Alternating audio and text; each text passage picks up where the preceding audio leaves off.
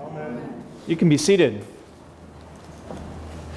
It's a little story of two schoolboys. One is a good Catholic boy, and the other is a good Muslim boy. And they were talking about their religions, and the Catholic boy said, "My priest knows more than your Allah." To which the Muslim boy responded, "Well, of course he does. You tell him everything." I think it's actually a good thing when two little boys can tease each other good-naturedly about their religions. In our increasingly pluralistic culture, we're seeing more dialogue and understanding between different faiths. Within our own parish boundaries, we're seeing more folks move into the neighborhood from different nationalities and languages. I was told just recently that at Wedgwood School, where the kids have just started, that 1/3 of the students there speak English as a second language. Another language is being spoken at home. And I think that on the whole, we can benefit from such diversity. We can learn from different cultures. We are exposing ourselves to different points of view, and that can help us to learn not only about others, but can also help us to learn more about ourselves, and maybe even sometimes expose our own prejudices and presuppositions. For if we're truly being honest, we must admit that much of the time we struggle to be inclusive. Much of the time we're guilty of exclusivism. We worry little for Aboriginal people living on reserves in third world conditions without even clean drinking water, because we like to think that it's their fault and they refuse to assimilate to our culture. Our government has utilized fear time and again as a tactic to convince us to fight more wars and to close our borders. We spread fear of Islam to justify our resistance to welcoming refugees looking for help. We make snap judgments about people based on their occupation, marital status, sexuality, and ethnicity. And we even spend vast amounts of energy in the church arguing over doctrine, worship preferences, and most often feel great angst when it might seem that our needs or opinions aren't being prioritized. Well, today we are confronted with a challenging reading from the Gospel of Mark. It begins with St. John telling Jesus about the disciples' efforts to prevent an individual from performing exorcisms on the basis of him not following us. Interesting that earlier in the Gospel, the disciples returned from a venture where they attempted to perform an exorcism and weren't able to do so, just a few pages earlier. And so we can almost detect maybe a little bit of jealousy, or certainly at least a whiny tone in the words of the disciples. Perhaps they're worried. They're worried that someone might be stealing their thunder, as if their mission might somehow be co-opted by others. Or perhaps they were just worried about losing their place and influence to the newest, hottest trends. Well, in any event, Jesus offers a corrective to his tiny band of followers, pointing out that whoever is not against us is for us.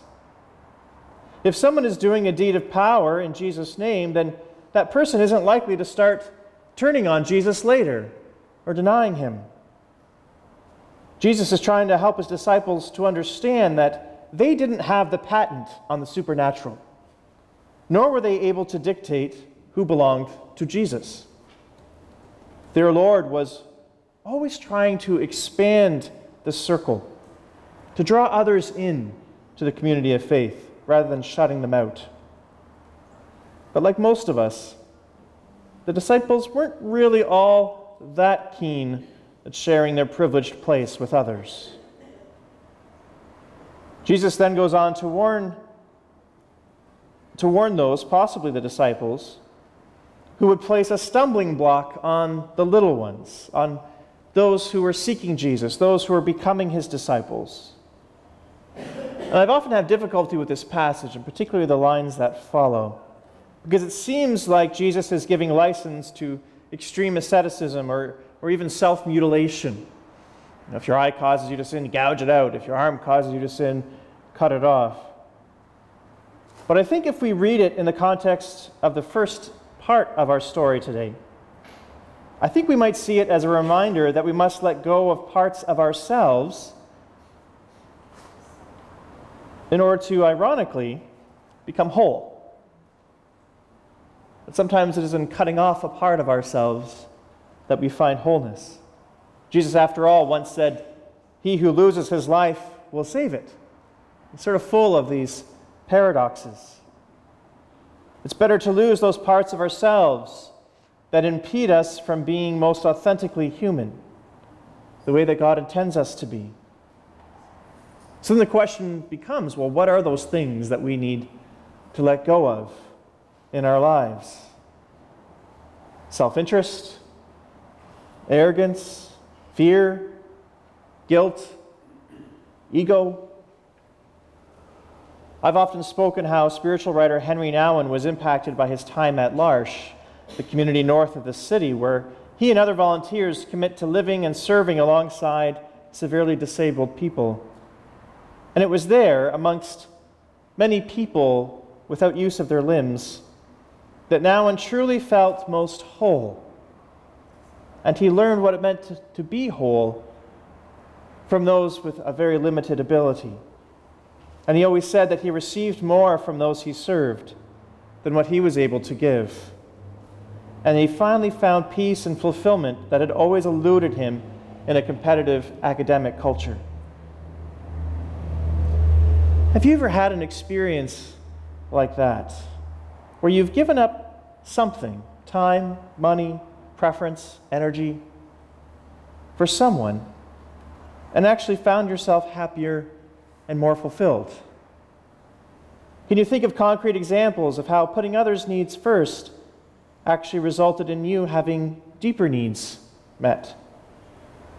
I'm sure we can all think of examples, perhaps in parenting or assisting a coworker, or even seeking to make others comfortable at church by not mentioning that they're sitting in your pew, or insisting that things go your way. It's hard for us to live like this consistently, isn't it? I mean, I know it is for me.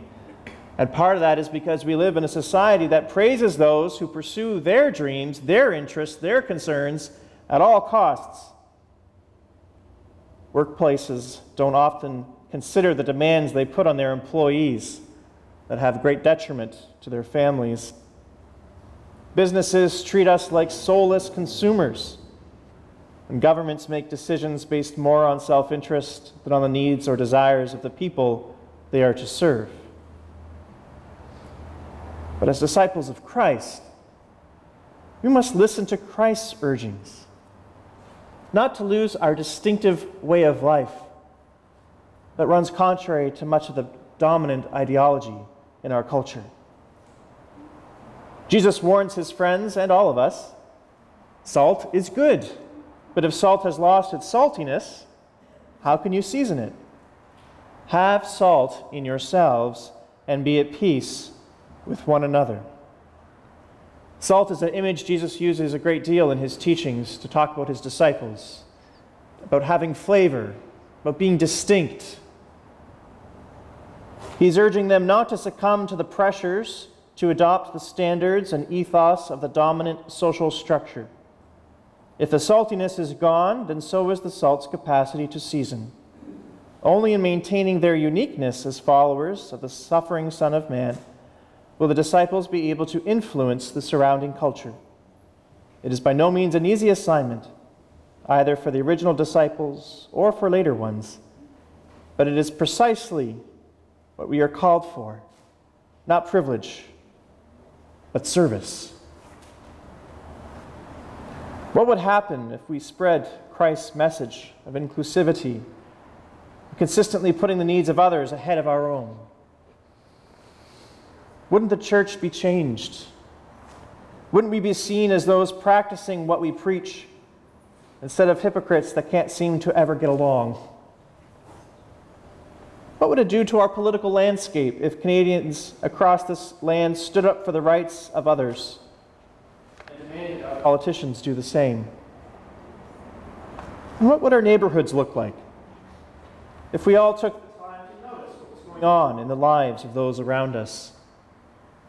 Wouldn't it make for a better place and a people more in line with the pattern of Christ's life and admonition? Have salt in yourselves and be at peace with one another. Amen.